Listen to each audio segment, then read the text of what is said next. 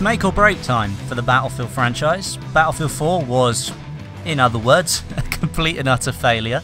Battlefield 3 was a genuinely good success, and Bad Company 2, well, you don't get much better than that. Battlefield Hardline, gonna be completely different, and unfortunately, because of the decisions that have been made by EA, as good and honourable as they may have been to allow the developer to have more time to make the game, it's now given Visceral an ultimatum. This game has to be one of the best Battlefield games that's ever been made, has to pull in the crowd that went away with Battlefield 4, bring back the crowds that they had with Battlefield 3, and bring back the love for the franchise that we lost with the passing of Bad Company 2. Let's go back. In about mid-April of 2014, I received an email from Visceral directly to go out to EA Redwood Shores, their headquarters in California, to go and play a brand new game. It didn't tell me what it was when I first saw the email, but I was quite excited. I'd never been invited to America before to play a video game, which is a great experience, and if you ever get the chance, don't ever turn it down. But there had been hints that Visceral, who are based at EA Redwood Shores, were making the next Battlefield title. So myself, and along with a lot of other people that got invited, generally had a good idea about what we were going to be seeing. When I first set my eyes on Battlefield Hardline, I was in two minds. I wasn't really sure what to make of it. First of all, I'd only seen about 30 seconds of gameplay, so it was fresh in my mind going, oh, what the hell's going to go on with this game? And it was kind of like, well, it's not really Battlefield as we know it, but looking at Battlefield 4, that could be a good thing. So I was kind of in two minds and I didn't really know what to think. When it came to the multiplayer gameplay session, I had a really good time playing the multiplayer. It was clear there were a lot of issues in there that needed to be worked out, but we were playing a very early alpha stage of the game. Now, I went back out there a month later and played the game again and was allowed to record footage and bring that home to show you guys on my channel. Now, I got a very mixed reaction to the game when it dropped onto my channel. A lot of people were saying this isn't really a Battlefield game, it's just a glorified DLC, or it could just be a game without the word Battlefield in the title. And you know what? I'd have to agree with you. On first sort of sight of Battlefield Hardline, I would probably agree and say that this could actually be a DLC for Battlefield 4. But at the same time, there are lots of things in the game that I think that make it far more than a DLC.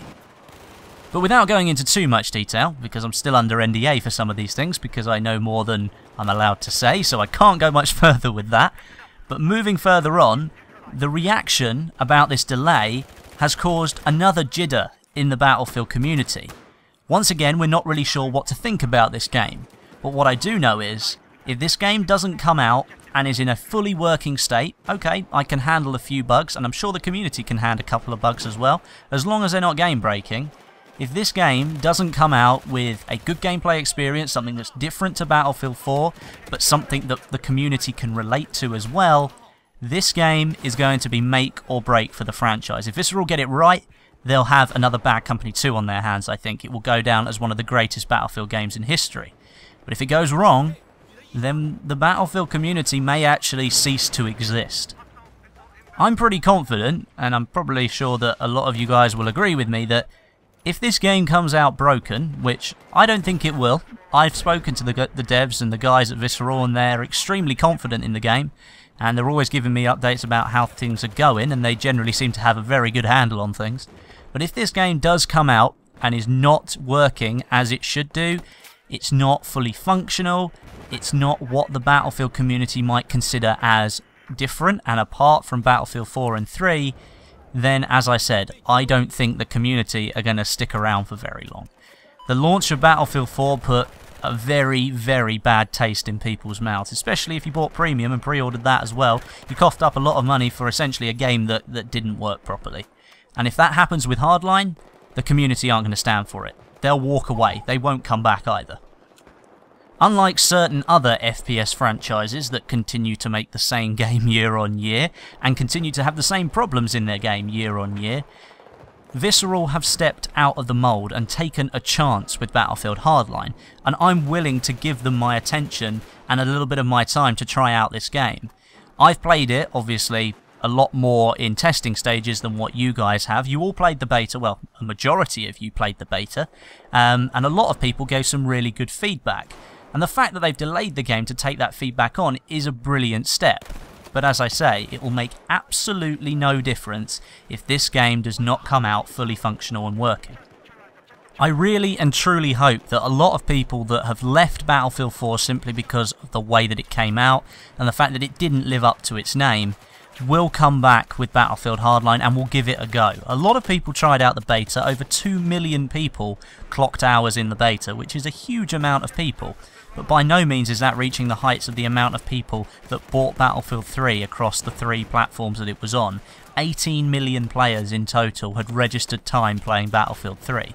So Hardline's a long way from that. But don't forget, there hasn't been any Xbox 360 or Xbox One players playing in the beta yet because they haven't had access to it. There will be another beta in the fall, and I really do encourage people to go out and play the beta when it comes out. Get your hands on with Hardline and see how it feels, see how it works. See if you'd like that kind of game. Visceral still at this time are taking on so much feedback for this game. I'm in direct contact with their general manager, Steve Papoutsis, and I've been emailing him backwards and forwards for the last few days, and he's been talking about some of the things that they're working on, and I can't really discuss too many of them. As I say, I'm under NDA unfortunately, but they are listening. And when I say listening, they're pretty much writing down everything that people are saying, seeing if it fits into the game, whether it fits with the ethos that they're going for, and then making a better game because of that. So if you want to see anything in Hardline, make sure you drop it in the description. I will be sending this video to Steve at Visceral so that he can have a look at this after a few days that it's been up and have a look at some of those comments. But that's the end of the video, so thank you very much for watching today. It's been good to make this video, kind of good to get it off my chest. Had a lot to say on the topic, but I hope you stayed to listen. As I say, leave all your comments down below, and if you could leave a rating, that would be greatly appreciated. But until next time, my name is Westy, and I'll catch you guys in the next video.